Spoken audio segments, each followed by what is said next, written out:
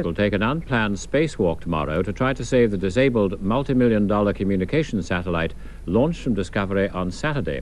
It's hoped they'll be able to attach what's called a flyswat to the shuttle's robot arm, which could trip a switch and activate the satellite's own electrical system and booster rocket. Though launching the satellite last Saturday went perfectly, the rocket that would then have blasted it into the correct position never fired. As astronauts on the ground have shown, there's a small lever on the side which, if tweaked, should fire the rocket. But as it spins on uselessly above Earth, there's another problem. If an astronaut were to spacewalk out of the shuttle and try to start it manually, the rocket should not then fire for 45 minutes. But as it failed the first time, it might fire instantly, threatening the life of the spacewalker.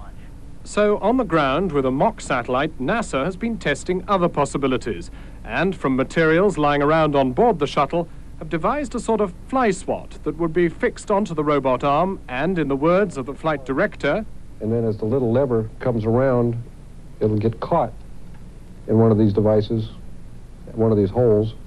£85 million worth of satellite might then be saved by a cut-out tuppenny plastic cover from a flight manual. Whilst the first senator in space illustrates the effects of weightlessness on paper darts and toy jumping mice, this rescue is fraught with difficulty and some danger. Unlike their successful predecessors, this mission has not been trained to rescue satellites, and the tools with which they must now do it are totally makeshift.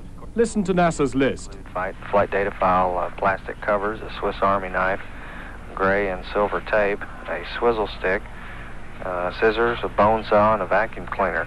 John Snow, News at 10, Washington.